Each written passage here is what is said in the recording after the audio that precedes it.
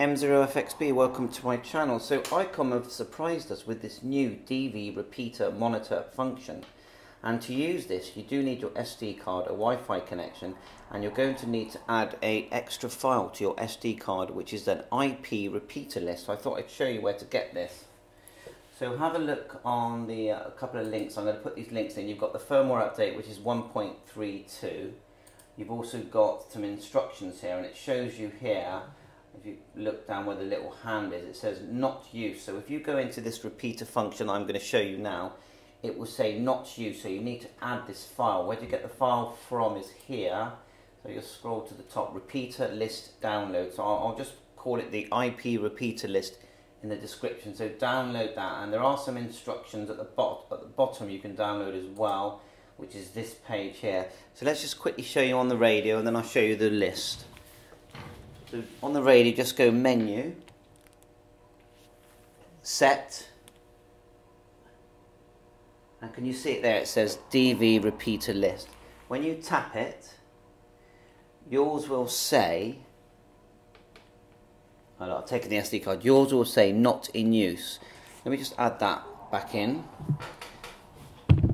So if we go back to the radio, I'll just show you, because the SD card is in my PC at the moment. So what we'll do is just click that.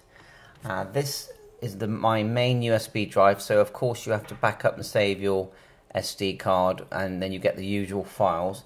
And one of the ones you want is called repeater list. So let's find that. So these are the extracted files direct from ICOM, and the one here that's called the RPTMONI-file CSV. And when you look into it, if I double click it, you'll see that it, I'm not going to do it now because I haven't got Excel on this computer, but it's just an Excel list with repeaters around the world and IP numbers.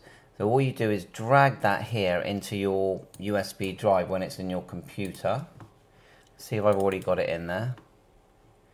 And you put it in, there's a new folder called, let's find it for you, repeater monitor. See it here, RPT monitor. If I double click, it's already in there. So all you're basically doing is dragging that repeater sample file into here. See, it's saying replace. I'm not going to replace it, but it'll probably appear here, and then just click it and drag it up until it's floating above repeater monitor, and drop it in, and then put that in your radio, which I'll do now, and you'll see what that looks like. So back at the radio, let's have a look. Just go, let's come out completely, go menu, set, DV monitor, and there it is. You've now got the repeater list. Yours will say not used. We've got a file in there. So now when you go to your settings, you've got a new window here called repeater monitor, and you can actually turn that on and off. I haven't really started using it, so we're going to have a little play near repeater. See if we can get a near repeater, and then we'll select one for now, and then when you're in monitor you can turn that on and it starts to monitor, and you get a new window appear, but we'll look at that later. So bye for now, 7.3, all the best.